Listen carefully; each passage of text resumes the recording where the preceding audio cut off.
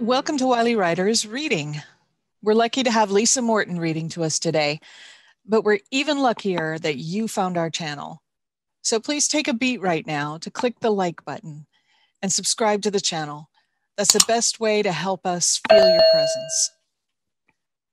So Lisa Morton is a screenwriter, author of nonfiction books, and prose writer whose work was described by the American Library Association's Reader's Advisory Guide to Horror as consistently dark, unsettling, and frightening. She is a 6-time winner of the Bram Stoker Award, which gives me chills just saying that out loud. The author of 4 novels and over 150 short stories. And she's a world-class Halloween expert. Welcome, Lisa. Why don't you tell us a little about your story or whatever you'd like to mention? Thanks for that introduction, Angel. And yes, the 6-time Bram Stoker Award winner thing gives me, I don't know, chills or something. I'm not sure what, but that was a lovely introduction. I'm really happy to be here today. I'm going to be reading a story from a forthcoming podcast project called Spine Tinglers. This is going to be part of a package of paranormal themed podcasts that are going to be debuting in the fall, but this one is actually a fiction podcast. Each week will be a new short story from me, read by a celebrity reader. I've already written about 25 of these, and about half of them have already been recorded, and they've had some really cool people recording these. They're kind of people who are superstars in the paranormal field, some of them. There are some rock stars, there are magicians, there are writers. It's been really fun to see it come together, and I can't wait for it to launch in the fall. I'm really excited about it. And it's going to get kind of a big launch. There's going to be stuff in the trades about it, blah, blah, blah. So without further ado, I'm going to read one of these stories I wrote for Spine Tinglers. This one is called Poppies. And if you live in California, in Southern California especially, you probably are aware of our beautiful orange California poppies that bust out every spring and just cover the hillsides. My backyard is full of them because I'm into native landscaping. And I thought it would be interesting to try and take something that is absolutely glorious and vibrant and full of life and turn it into something creepier than hell. So let's see if I succeeded at all. And by the way, as I mentioned earlier, I will not be reading any of these stories on the podcast. So this is a chance to get to hear me actually read one of these instead of the celebrity reader. So this is Poppies. Jasmine stood next to her Mini Coupe, staring out at the endless sea of orange blossoms. Okay, Sean said from the other side of the car, I gotta say, it's beautiful. She nodded, and he knew she was probably glad he'd said that. He hadn't really wanted to come on this drive 90 minutes from Silver Lake up into the foothills where the California poppies were in full bloom, but she'd promised him lunch afterwards at his favorite taco joint, and he'd acquiesced. Besides, not as if he had much else to do since he'd been an unemployed barista for the last 2 months. The field of golden flowers was separated from the winding 2-lane highway by a low picket fence. Signs were spaced along that border reading "No trespassing" and "Please do not cross fence." Jasmine raised a leg in preparation for stepping over the pickets. What are you doing? Asked Sean, mildly alarmed, but also amused. Come on, we drove all the way up here. So let's run through the field like Julie Andrews in The Sound of Music. I think she was running across grass in the Alps, Jazz. Whatever. Jasmine stepped over the fence and stood in the field. The poppies came up almost to her knees, the growth so dense that her feet were lost from her view. Dude, let's do this. Something itched at Sean, like a tick digging in. He looked around, his uneasiness growing. So where's everyone else? Isn't this whole poppy thing huge in the news? Jasmine shrugged. Well, that's why I picked a Monday morning. Yesterday it was probably jammed. Sean finally figured out what was bothering him. It was the cars. They lined both sides of the highway, pulled over on the dirt shoulders next to the picket fences. A lot of them were SUVs, meaning families were here or had been. If nobody's here today, what's with all the cars? Jasmine was getting irritated. I don't know, maybe people park here to carpool or something. Who cares? Come on. She turned and started running through the poppies, their orange heads nodding and parting before her. Sean reluctantly stepped over the fence. The ground on the other side was surprisingly soft underfoot, not hard packed like the clay soil of the shoulder. He took a few steps forward, finally breaking into a jog to reach his friend.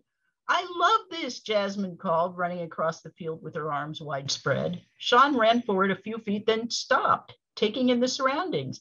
He turned 360 degrees, seeing poppies in every direction. He remembered being frightened by the poppy scene from The Wizard of Oz as a child, but those poppies hadn't been orange like these. He inhaled deeply, surprised by the slight scent of something musky, almost meaty. He saw that Jasmine had stopped running and was looking down. What? Sean called to her. She bent down, scrutinizing the greenery beneath their orange. I just tripped on something. Sean took one step towards her and gasped as his right foot sank into the earth. He yanked it back, but it was caught on something. He pulled harder and it came free. He raised it to look, balancing on one leg, and saw some sort of brownish, dirt-colored root still wrapped around the toes of his sneakers. Huh? He said to himself, wondering how the root could have wrapped all the way around his foot in a split second. Shivering in the warm, still air, Sean shouted to Jasmine, what if there are snakes or scorpions or something out here? To his surprise, Jasmine didn't laugh the suggestion off. Maybe, she said, looking around her own feet. I'm going back, Sean said before he tripped and went down. His hands landed on something moist and squishy, buried below the poppy, something that didn't feel like soil.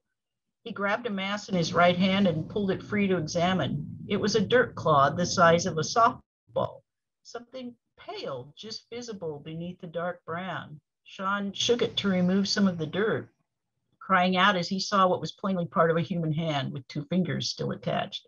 He dropped the gruesome remains in shock, leapt to his feet, and turned to see Jasmine making her way towards him. Fuck, Jazz, I just found part of a hand. Part of a what? She broke off as her legs were pulled out from under her and she went down, half hidden beneath the poppies. Jazz!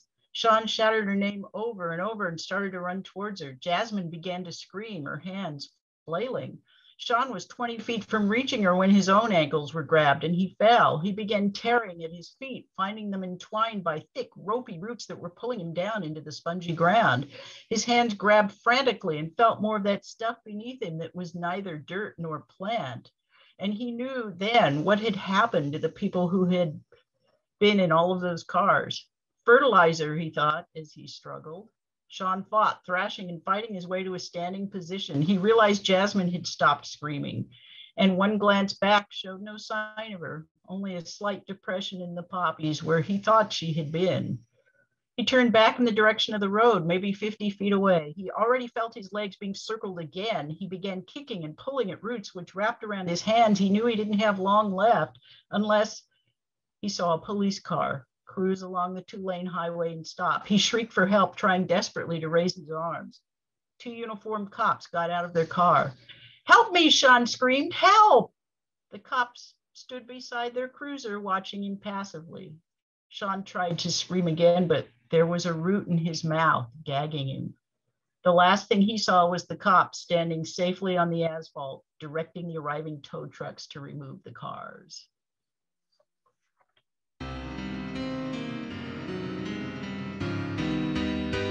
That was so cool. That's really awesome. You know, the short form has always been really hard for me, but you handle it really well. That was terrifying all the way through. I loved it. That's great. Do you have a link yet of where these readings are going to take place, or what should people search for to find them? Not yet. I would say probably the easiest thing to do would be to go to my website, which is lisamorton.com, and subscribe to my newsletter or follow me on Facebook, because we don't have the exact launch date yet. And there are some really fun things going on with it that I can't quite talk about yet. But Gotcha. as soon as I have the final launch date, it will certainly be announced to either my newsletter, well, both my newsletter subscribers and my Facebook followers. Yes. And you all should absolutely sign up for Lisa's newsletter because it is one of the best I've ever seen. I receive it every month, and it is full of fascinating stuff and stories and just all kinds of things about her history with Hollywood and Halloween and supernatural stuff, just all the things that I love. So thank you for putting that together, by the way, because I really do enjoy that every month. Oh, that's great. That's why I do it. I know it's supposed to be a promotional tool for me. I tend to make it into just a fun thing and sometimes forget to push the books. I get it. That's awesome. All right. So, I did also want to say I have those orange poppies here, and now I will never look at them quite the same way again. I'm very happy to hear that. Yes, I love them though. They are very beautiful. They are. And like I said, my backyard is full of them. Every spring, they just bust out all over back there. And it's interesting, depending on the amount of rainfall we get, they will either completely take over or be kind of patchy throughout back there. But yeah, they are gorgeous. Right on. All right. So, Wily Writers is a group of writers, dark fiction writers specifically, and we are working together to improve our craft, to improve our promotions, and to basically get the word out about all of us. These readings are one of the ways that we're doing that. So hopefully you will subscribe and come back and watch those that are coming out in the future. Also, you can go to wilywriters.net and check out what we're up to there. If you're a writer, then I definitely encourage you to check that out because we are doing some fun things to help promote each other and just generally make everybody's books a little more front and center. So thanks for being here. Thank you so much, Lisa. Thank you, Angel. This was fun. And yes, Wily Writers is great. And I plan on trying to hang around more myself. So awesome. Awesome. That's great. Thank you. Have a great day, everyone.